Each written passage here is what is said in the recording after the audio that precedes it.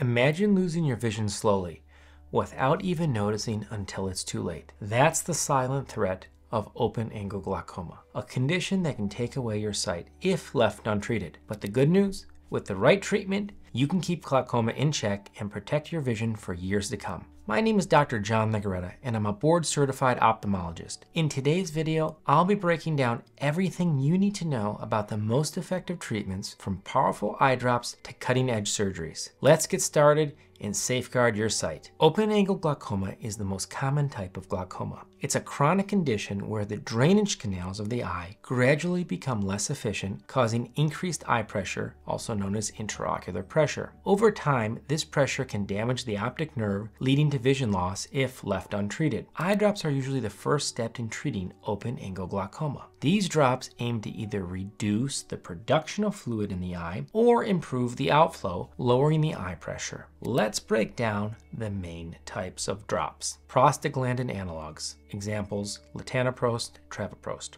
Prostaglandin analogs are the most commonly prescribed eye drops for glaucoma. They work by increasing the outflow of fluid from the eye. They are very effective at lowering eye pressure with just one drop a day. However, they can cause side effects such as darkening of the iris, eyelid skin changes, and longer eyelashes. Rarely, they can lead to inflammation or even worsen certain eye conditions. Beta blockers. Example: timolol, betaxolol. Beta blockers work by reducing the production of fluid inside the eye. They are a reliable and often affordable option, commonly used in combination with other drops. Side effects may include fatigue, dizziness, and a slower heart rate. These drops are not suitable for those people with asthma, COPD, or certain heart conditions due to potential breathing and heart issues. Alpha agonist. Example: brimonidine. Alpha agonists both reduce fluid production and improve fluid outflow. They also offer some protection to the optic nerve. Benefits include dual action on both fluid production and outflow. However, side effects may include dry mouth, fatigue, and possible allergic reactions. These drops can also cause drowsiness, especially in older adults, and should be used in caution if you're on certain medications. Carbonic anhydrase inhibitors. Examples: dorzolamide, brinzolamide.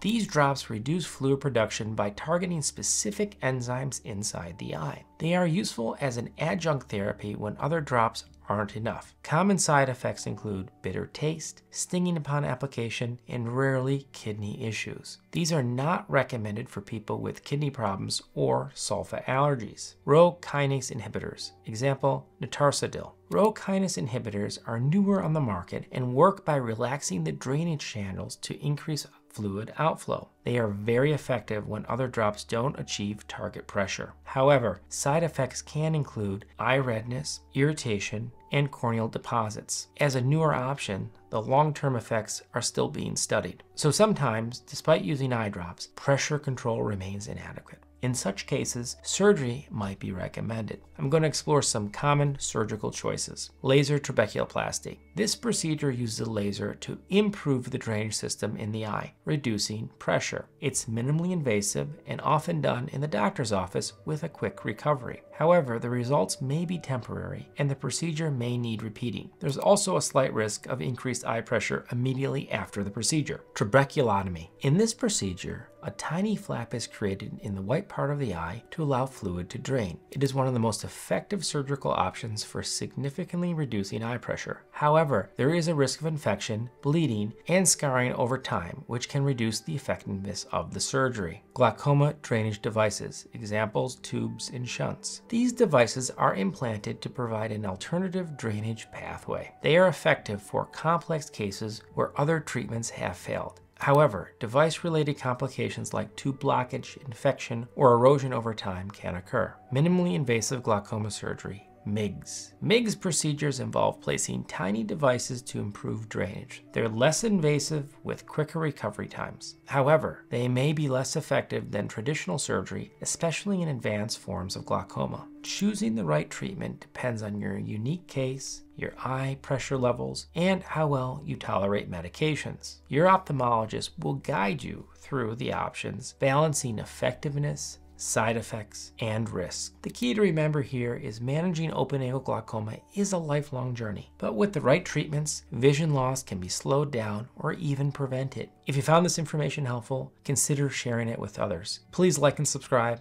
and always keep your eye health in focus. Until next time.